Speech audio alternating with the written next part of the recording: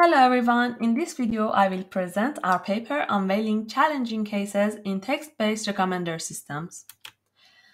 In recommendation domain, the real application data is usually only available to big companies, whereas lab studies use heavily preprocessed benchmark data which prohibits from tapping into really challenging cases.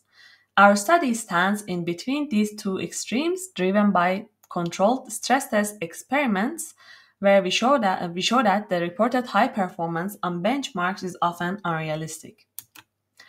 Our experiments are focused on the text-based recommender systems, which use as input text user-generated reviews and item textual metadata.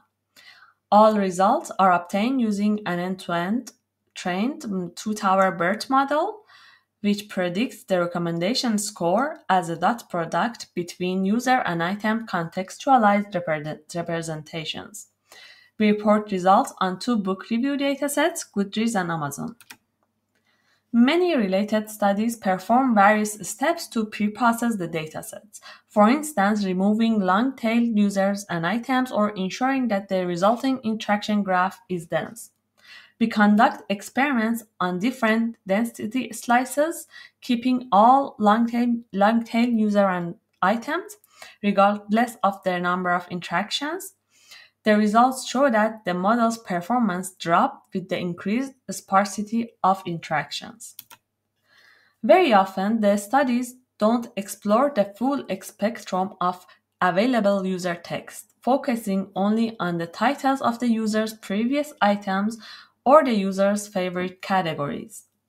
We run our model on different selection of the input user text and show that the text-abundant user reviews provide the best recommendation signal.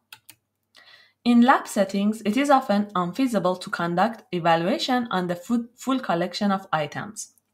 Instead, the studies evaluate the ranking of a known positive item against a pool of randomly sampled negatives, which can frequently be trivially distinguished from the positive item.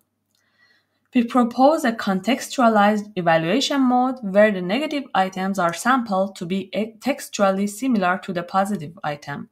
This makes the recommendation more challenging, which we observe through the dramatic decrease in the model's performance.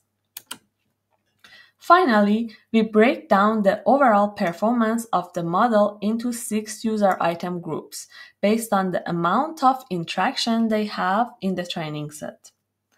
The performance varies significantly across different groups, with bibliophilic users and scene items being the easiest to make inference for. Such analysis is important to help identify the groups for instances where the model's performance stagnates. For more experiments on other evaluation dimensions, please check our paper. Thank you for your attention. We are looking forward to the discussions at the workshop.